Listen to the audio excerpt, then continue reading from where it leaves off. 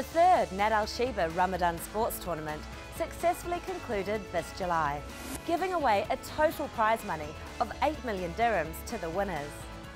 The tournament hosted an array of sports competitions, such as paddle tennis, archery, cycling, volleyball and running, to name but a few, held over the holy month of Ramadan. More than 4,000 athletes took part in this exciting event, held under the patronage of Dubai Crown Prince and Chairman of Dubai Sports Council, His Highness Sheikh Hamdan bin Mohammed bin Rashid Al Maktoum. We have so many new things, and this year we have a new area called an F&B area. We have lots of gifts as well, lots of tickets. We have so many things for the kids. We have so many things for everyone who want to join us and come. So the objective of this tournament is to keep people playing sports all the time. The sport is very good, and I'm also asking people to play sports.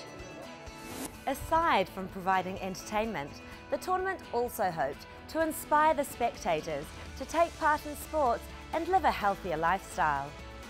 Those who attended the event as spectators also had the chance to win amazing raffle prizes, such as one of 11 luxury cars, the latest gadgets, and airline tickets to international destinations.